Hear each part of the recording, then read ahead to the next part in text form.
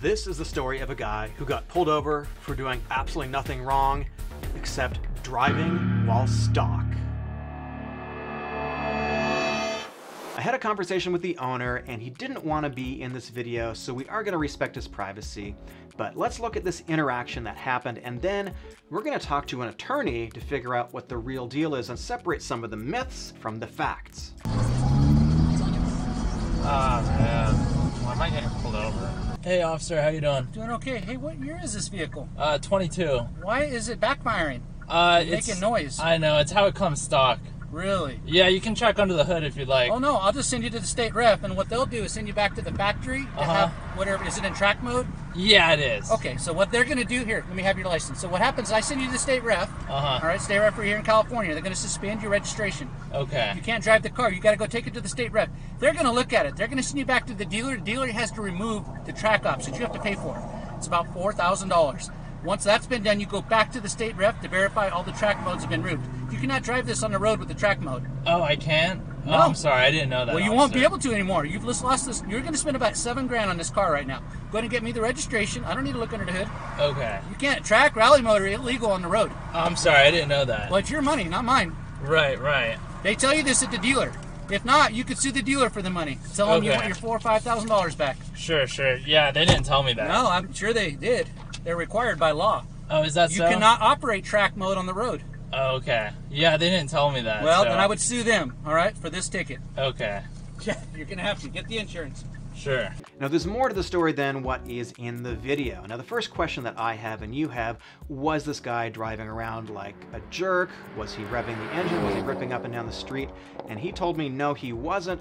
He said that he pulled around a corner, went under a bridge, and the cop was there and started to follow him. So he was only followed for half a block before this happened. And this is a young guy. This is the first time that he got pulled over, so he was obviously a little bit nervous. So after the cop sent him on his way with virtually no discussion at all, the owner was super polite to him. He has to go to the state ref. So what is the state ref? So in California, we have something called the Bureau of Automotive Repair.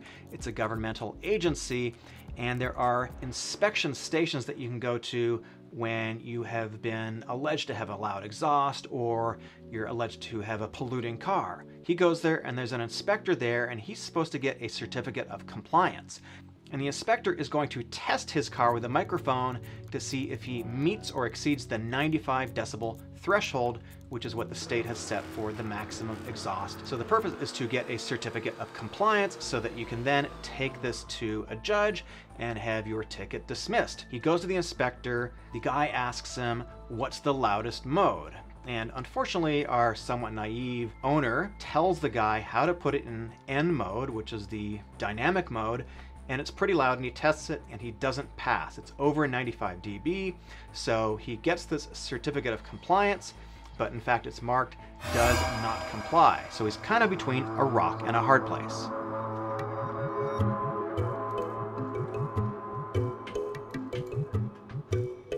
The next thing he does is he goes back to the dealer where he purchased the vehicle, and he said, hey, I got this ticket.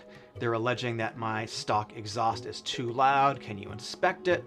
And he has this service order, this work order, and it says customer states he got stopped for modified exhaust, and there is no way to put the vehicle back to stock form because the vehicle is already stock. So at this point, our Hyundai owner is kind of between a rock and a hard place. He's got to come up with a certificate of compliance and go to the court that shows he's compliant, but he can't do that because the state ref tested the car in the loudest mode possible.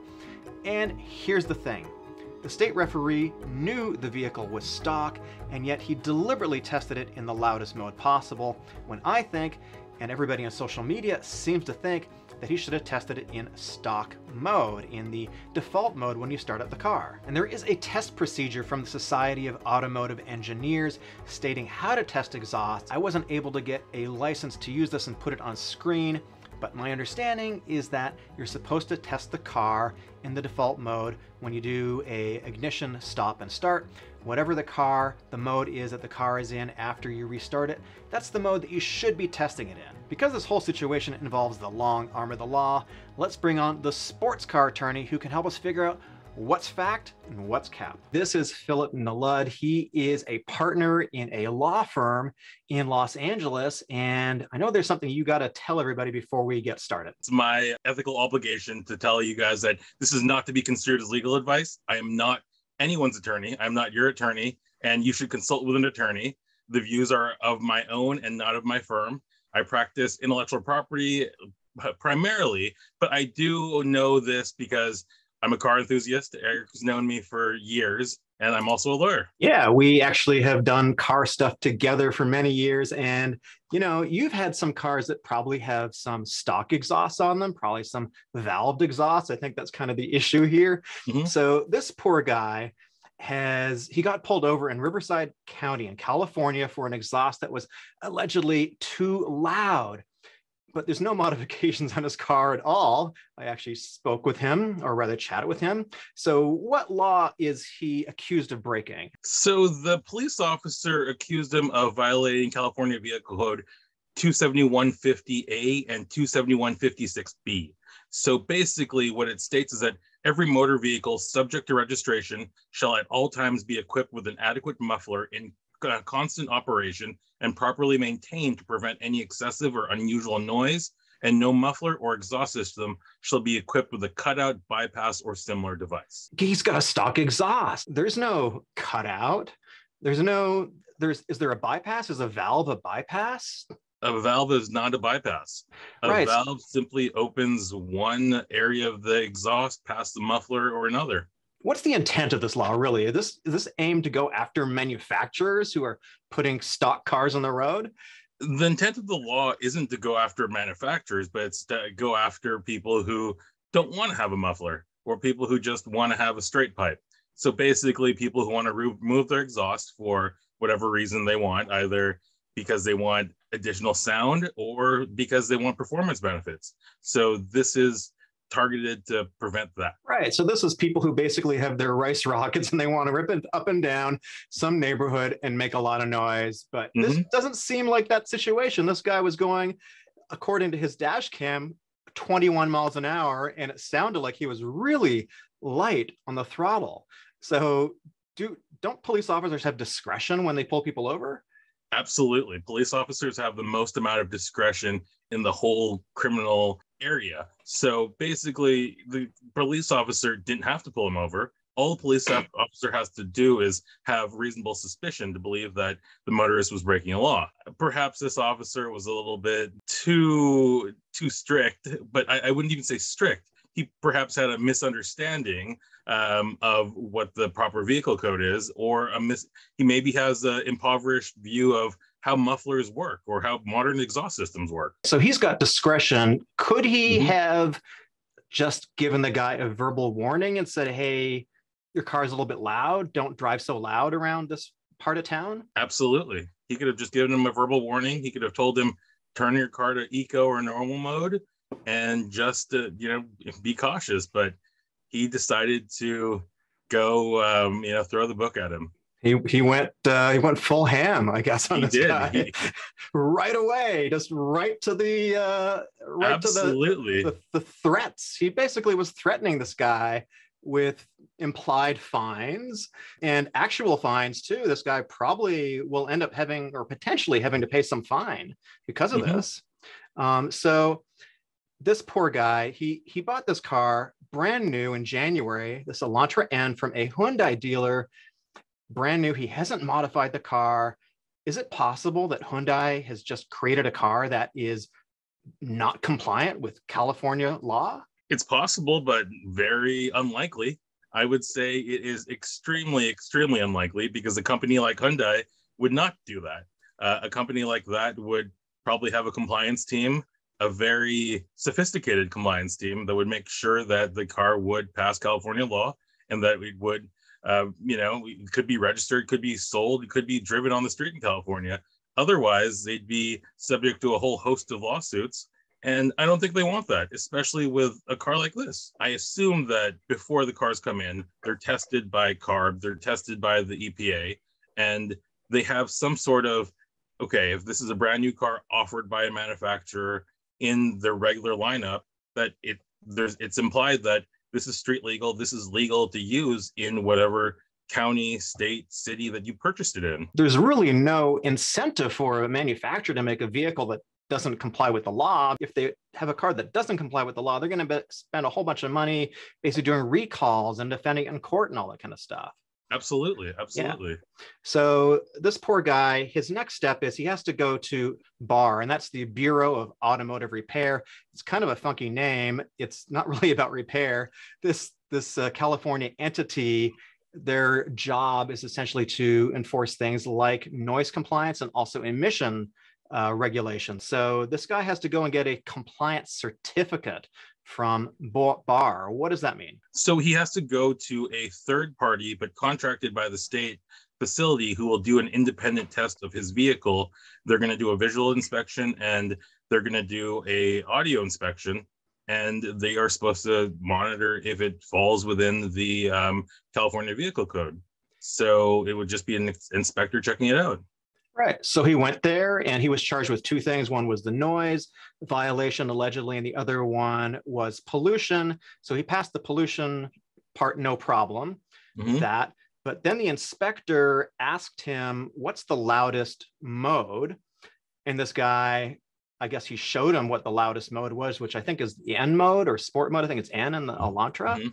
The guy tested it and it didn't pass. It came up with over 95 decibels, which is the threshold, and he was over. Does this guy have discretion? This guy does have discretion. He could have definitely tested this in normal mode or eco mode or whatever the normal mode is, because, you know, there could be some sort of mode where you're given the option that this car can be used on track, where it could be where they could open up a different valve and have it a little louder. And I've owned cars in the past that have blown sound at Laguna Seca, which is 103 decibels, and this car was completely stock. Right. I would think that the reason that cars nowadays with valved exhausts have two modes is one, so that they, in the normal default mode, you can easily comply with emissions with noise regulations, and then when you got sport mode, you can let it rip if you're on the freeway or wherever. He went back to Hyundai. He went back to the dealer. He got a service order, which I'll throw up on the screen right now. And basically the service order says, we can't do anything to the car. We can't bring it back to stock because it already is stock. So this guy he's sort of between a rock and a hard place. And he's a pretty young guy right now. This is the first time he's ever been pulled over. So the dealer's telling him there's nothing he can do. And by the way, he has decided to start a buyback process with Hyundai. He's trying to get Hyundai to buy back the car. But, you know, what are his other options here? Someone, perhaps a dealer, telling him that, or a dealer not treating him very well. You and I have had experiences with dealers where the dealers, you know, they treat you differently depending on how you approach them. And if this is a young guy and this is his first car, they may not be giving him everything that they should be doing. But I think if it were me, I would go back to that dealer and say, look, I need a letter from you. I need some sort of letter or document, not just what they gave him that says the car is stock, but a certification of the car is stock. So if he goes back to the dealer and says, flash it to the latest update, and you can show that and go back and tell them, I've redone that, maybe that'll solve things. So, I mean, that's certainly a good route he could take. If he does end up going to, I guess this would be traffic court, I think. I think that's the right venue. So if he's got this letter from the dealer that says, hey, the car is stock, could he take this in front of the judge and say, nothing I can do, my car is stock? Absolutely. Absolutely. I would love to take that to the judge. And, you know, the only problem is in traffic court, you're one of 30 defendants at any given time. And the judge wants to move all these people from his docket extremely quickly. He doesn't want to spend half an hour of you explaining that your car's stock and, you know, this is what a valved exhaust means. I'm rather certain that there's only a small handful of judges that would understand what a valved exhaust is or a modern car. And most would say, what is this? This is a cutout. This is a bypass. It's the same thing. So it would be, you would have to explain exactly how valved exhausts work, what a bypass or cutout is, the intent of the law. And I don't think a judge is going to want to spend that much time, especially in traffic court. So I've got one more thing. This has been floating around social media quite a bit. People have been saying, agreeing with the cop. The cop said, hey, track mode is illegal. You can't drive around with track mode. The dealer is obligated to notify you you can't drive in track mode. Is that an actual law anywhere? Not that I know of. And I'd love for the cop to actually point out what law it is. And I'm rather certain that, you know, if there was any documentation in the car, it may say that this is off-road use only, but I don't see a place where a company like Hyundai would give someone the ability to make a car illegal at the push of a button. So a cop basically, he can't just make up a law and say track mode is illegal and pull you over for that. Correct. And, right. You know, it might be the cop's interpretation of the law or the way he was trained, but he can't just say that. I mean, it's just like you and I pulling out of thin air that, oh, you can't drive while wearing a blue t-shirt. Well, hey, any advice for this guy? What, you know, I'm going to obviously update everybody when we do have he gives me an update on the situation. What would you want to say to him or anybody else that's been pulled over for something like this? It's a learning experience, right? You kind of know where the cop is coming from, or if the cop has been following you. You know, I usually turn start stop off on when I know there's a cop around, just so the engine shuts down around them. But if I were in this guy's situation, I'd go back to the dealer and say, look, you guys sold me this car. I haven't touched it. No one's touched it. It's not been modified. You need to help me out with this. If you don't, I've already started this process for you guys to buy this back. This looks horrific for you guys in terms of publicity. You guys, there's an implied warranty of merchantability that I bought this car. It needs to be registered. It's street legal. That you need to help me. If you don't want to help me, then, you know, we'll take it into lemon law. But I think it's go back to the dealer, get a certification that's stock, go back to another bar ref. Don't say anything, you know, when the guy says, is this the loudest mode? I don't know, perhaps. Maybe, maybe not. Maybe not. You tell me. You're the referee. You're the one who should know how to use the car, right? Absolutely. Well, hey, thank you, Mr. Sports Car Lawyer, for coming on and giving your advice, or rather your opinion on this, I should say.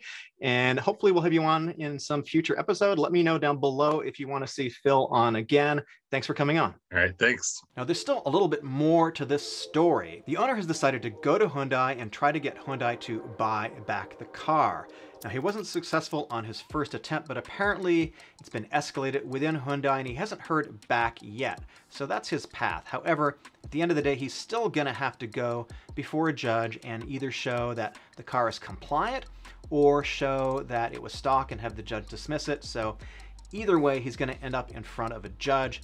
And this sucks for him. It's gonna cost him probably a little bit of money in court fees, but the judge is able to waive that. If there are more updates to the story after this video, I'm gonna post another one. Subscribe if you like this kind of content. My name is Eric. Thanks for watching.